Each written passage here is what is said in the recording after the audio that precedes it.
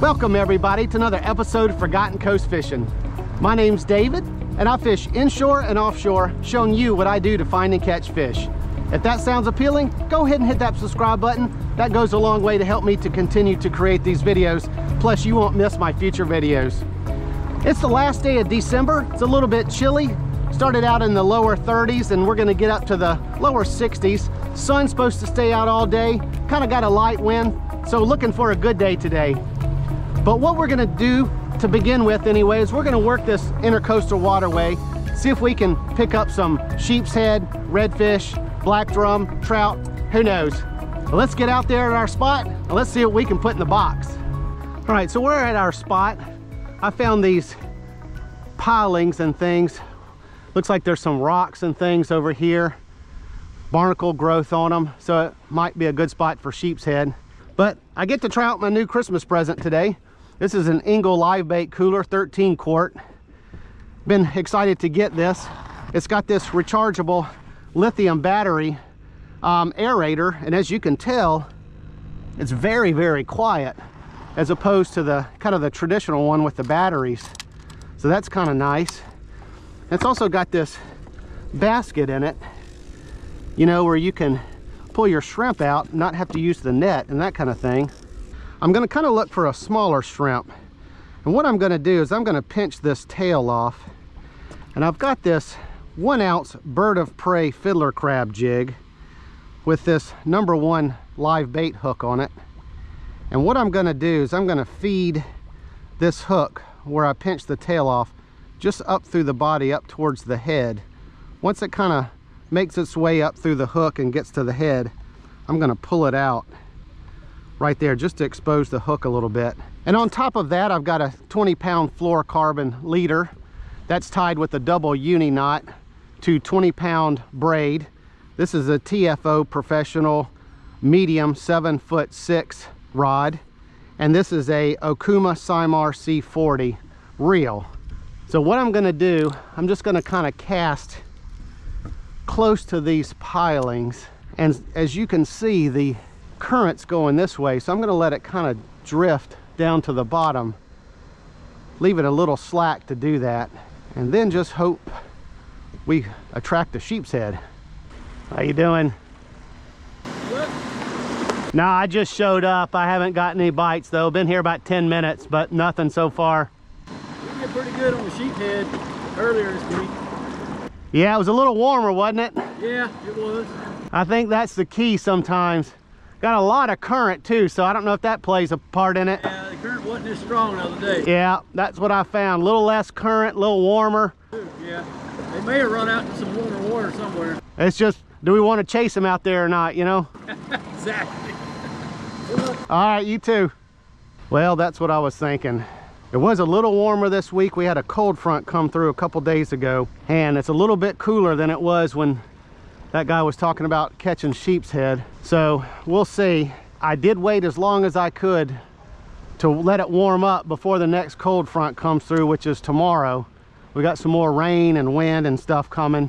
So if you can wait, you know, to those warmer days after those cold fronts during the winter, oftentimes that proves to be your more successful days. All right, so what I'm going to do while I'm working this bank over here to see if we can pick up something over here, I'm going to cast something out to the middle of this intercoastal waterway. There's different holes and different things out here, so that could pick up something as well. Might as well stick something out there to have 2 rods out. But what I'm going to use, I've got this kind of single hook dropper rig set up, and this is a 1 ounce bank seeker on the bottom. This is that same 20-pound fluorocarbon, and this is a kale hook. And I've got a swivel up here. This is up to 15-pound braid. This is a medium type rod, and this is a Penn Clash 2 2500. So I picked out one of my bigger shrimp this time, and I'm going to hook it through the head.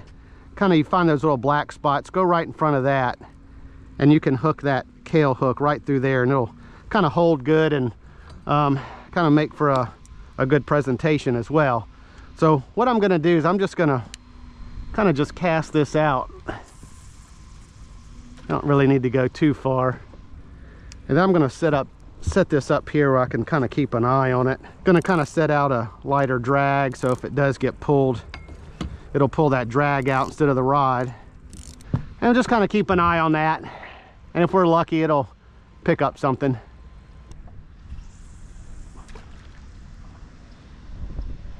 Oh man. All right, I think we got him. Oh yeah, we got him. We got him. Got him. All right. Let's see what it is. Let's see. Hopefully it's something other than a catfish. Catfish are known to kind of be down in these holes. Let's see, what have we got? He's feeling like a catfish going down to the bottom like that.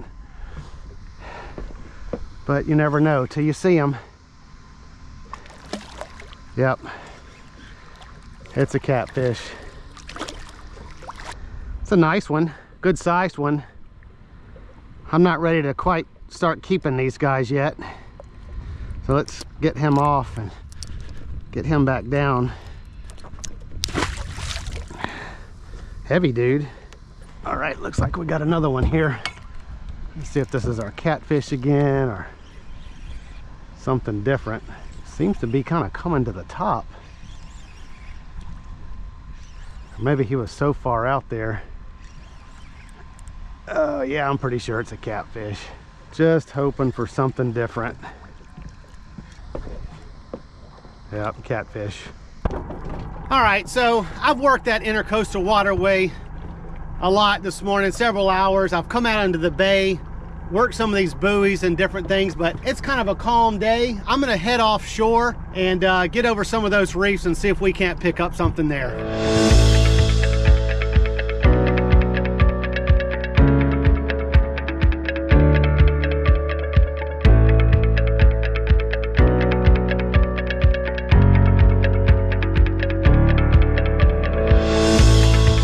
Made it to our reef. We're about 7-8 miles offshore, so in about 60 feet of water. So what I'm gonna do, I'm gonna just start out with this double drop rig and put some of this live shrimp on here. This is made up with 30-pound mono, and this is a 4-ounce bank sinker at the bottom, and these are 3/0 circle hooks. And I pulled out my Penn Battle 5000. And this is a Shimano Talus PX medium heavy rod. And this is 30-pound braid on it. So I'm just gonna drop this to the bottom. This is some of the reefs I come to in the Grady. It's kind of nice coming in the bay boat in such a nice, calm, sunny day, because I get to use the trolling motor spot lock and don't have to worry with the anchor so much. But we'll see what we pull up with this live shrimp here. All right, so we got something on our first drop here. Oh man, let me tighten up my drag a little bit. All right, not a monster. Let's see what we get. Nonetheless, fun to come out here and catch a fish. That's for sure. Oh, red snapper.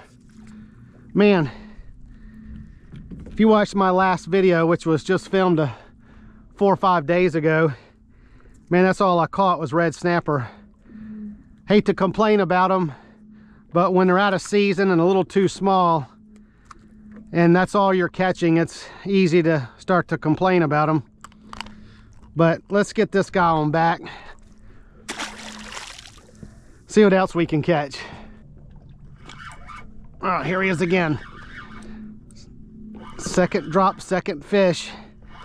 Maybe it's going to be one of those kind of days again. Let's see what we get. Red snapper. Like it's the same one we just got. Let's get this guy back. There you go. I'm kind of hoping for some white trout. It was about this time last year I was out in this same area and got into a lot of white trout. Kind of hoping we kind of do that again. In fact, that was my first video right at about a year ago. Yeah, I think there's something else down there besides red snapper. I'm getting kind of, not really nibbles, but not as a strong of an attack. And he's not getting hooked. Usually those red snappers have such big mouths, they're not gonna have any trouble getting this one, I guess, unless it's a small red snapper. All right, here we go again. Oh man, they're getting bigger. Look at that head shake. Yeah, they're getting bigger. Now we can keep triggerfish. This is the absolutely last day of triggerfish season. So we could, oh man, spoke it and it came true. Now I don't think he's gonna be a keeper, but he's a trigger. We have something to kind of work towards here. Getting a keeper trigger on the last day of the season. Let's get a measurement on him just to be sure. I don't think he's gonna make it.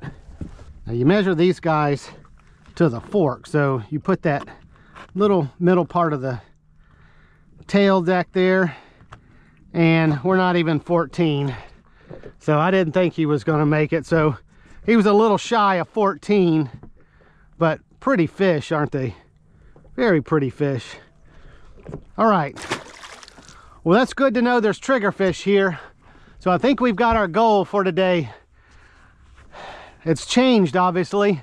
We were inshore in the intercoastal waterway, you know, trying to maybe hook up some sheepshead or redfish or something like that. That obviously didn't pan out. So, such a calm, beautiful day. I can't get over it. You know, we've had so much wind recently, and to come out here on this bay boat, 7 miles out, get this kind of calm weather, it doesn't happen all the time, especially in the winter. So, now we got our goal out here. So let's try to get that keeper triggerfish and get him in the box. Oh, here we go. Oh man, here's the biggest one so far today. This just came up and just snatched it. So probably a red snapper, but we shall see. Yep, just a bigger red snapper.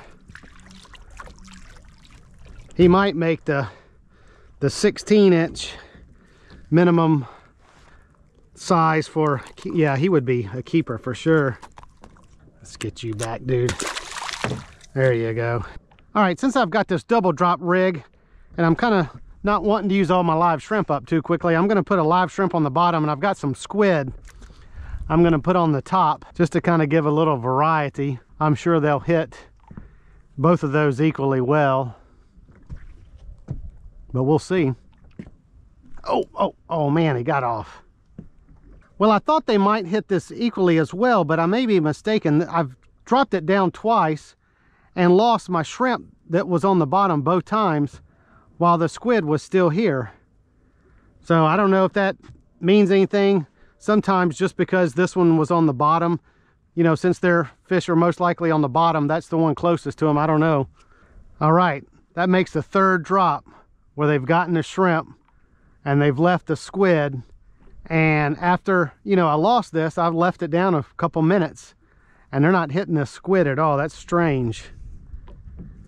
All right, I'm gonna go ahead and make a move. The bite here has pretty much come to a standstill. So I think we're gonna move out a little deeper. I'm just kind of hoping that maybe bigger triggerfish will be out there. All right, we moved a little deeper. It's about 10 feet deeper. I don't know if that's gonna make much of a difference, but it's a different type of structure. Oh, all right. Oh man, first drop here. Boy, this has got some weight to him. Let's see what we've got. Boy, I'd love to get my keeper trigger on the last day of the season. That'd be kind of cool.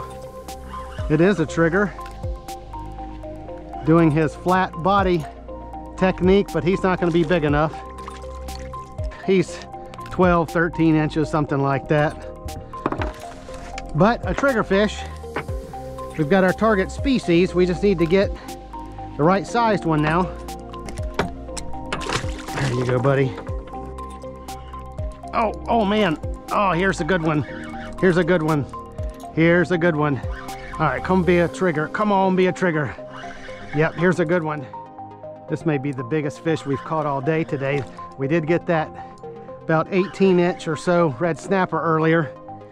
This one's that size or maybe a touch bigger. Oh no, it's our trigger. Oh man, he may be big enough. He might just be big enough. Maybe. It's gonna be iffy. Let's give him a measure. No, he wound up being 14. So, gonna get him back. Boy, he had a lot of pull to him for that size. A lot of pull to him. Oh, here he is again.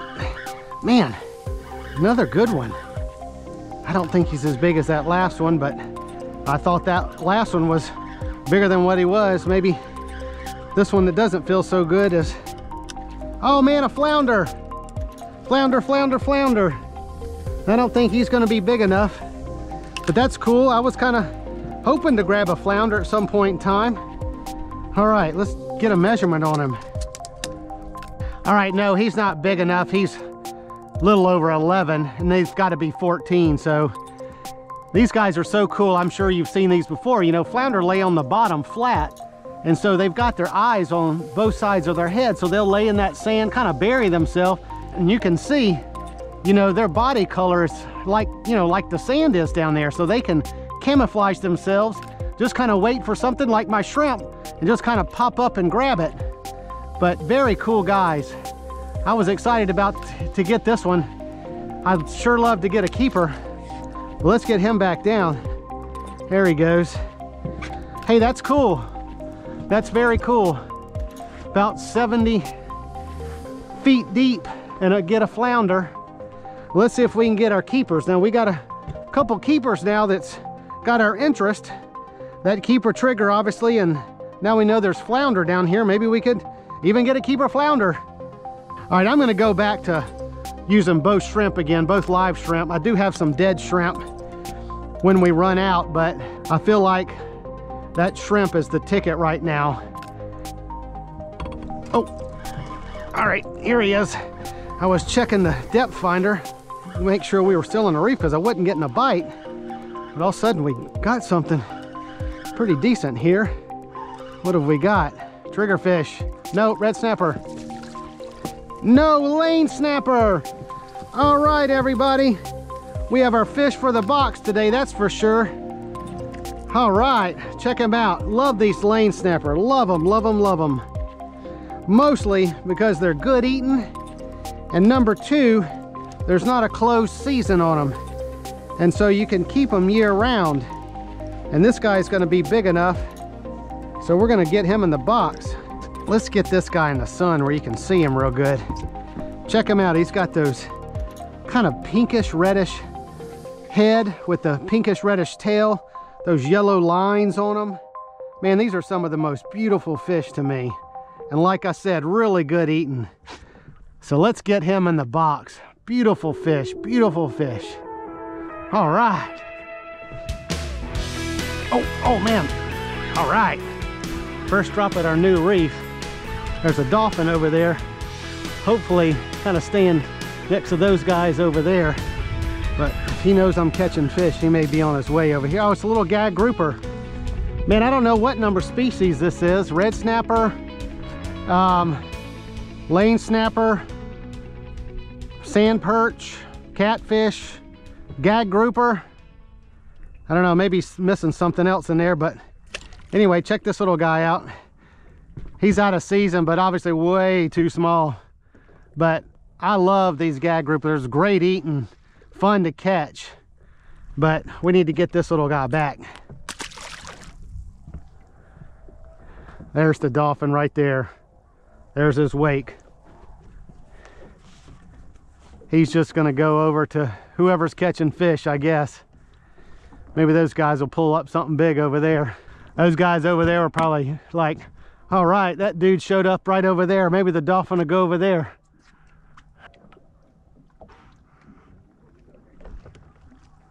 Yeah, I hear you, dude. All right, here he is. All right, it's a good one too. Man, I know that dolphin's... Oh, geez. I gotta get this guy up fast. Oh, man. Look, there he is right there. There's the dolphin. See him right there? Yep, he was coming after this fish. But I got him up fast enough. Red snapper. All right, you better go, buddy. Oh, no, man. I think he got him. Jeez, that dolphin was waiting under the boat. Oh, man. Well, I guess everybody's got to eat. Okay. All right. Oh, here he comes. Oh man, and I don't have this drag tight enough either. Oh man, he's coming to get it. Oh, he's coming to get it. Man, I'd rather it not be red snapper. All right, red snapper, go that way. While the dolphin was over here, maybe he made it. All right, red snapper, we want your cousin, the lane snapper. 2 of those would make a great dinner. And he's right there. He is waiting, waiting, waiting for this fish. Okay, here he is. Okay, let's see if we can get him up. He's not as big as the other, so. Oh man. Here he comes. Oh man, another grouper. Another little gag grouper. All right, well, we know he's over there. All right, quick look at the grouper.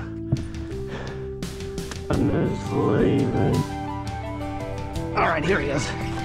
All right. Oh man, he's got a little weight to him. Oh gosh, he's got a lot of weight to him actually. I don't know if I can get him. Oh man, it's a good red snapper. Jeez. Jeez. Look at that guy. All right. Dolphin's in the front of the boat. Oh man, he's swimming that way. Okay, go, snapper. Go, go, go, go, go, go, go, go, go, go, go. All right, made it. Just have to figure out where the dolphin is and toss the fish out to the other side. Looks like they're making it down that way. Oh. All right. Come on, triggerfish. Come on, lane snapper. Keeper trigger. Keeper lane, to be specific. Red snapper. Well, we have caught our share of red snapper today. Oh, good. Dolphin's taking off. Oh, there we go. All right. Boy, it's nice not have to toss these guys up so hard, knowing that dolphin's way away. What have we got here? Oh man, we got a flounder again. Red snapper and a flounder. All right, that's a cool catch. Can't say that I've done that too many times. Both small. Snapper's out of season anyway. We would be able to keep the flounder, like I said, but he's going to be too small. But I sure am happy about getting him. I just want to show you this guy. Let's get him in the sun. Check him out. Man, all those spots on him. Brown spots, the light spots, kind of in circles. There's both of his eyes on his head. Just can totally camouflage himself like that. There you go. Oh, there's a good one. All right, come on. Something besides a red snapper. But it's a red snapper. Well, if this is any indication by this trip and my last trip of all the red snapper I caught, I think last trip I caught about 18, I think I counted, red snapper. 2 or 3 were keepers, but the rest were smaller. Kind of like today. I don't know how many that is today, but if that's any indication on next season, once these fish grow a little bit, man, it's going to be a great red snapper season. This one was too, and they ended up extending it. So I'm hoping this next year they go ahead and give us, you know, a good block. It's all encouraging, even though they're a little bit nuisance right now, because I'd like to get other things for the future. I think that bodes well.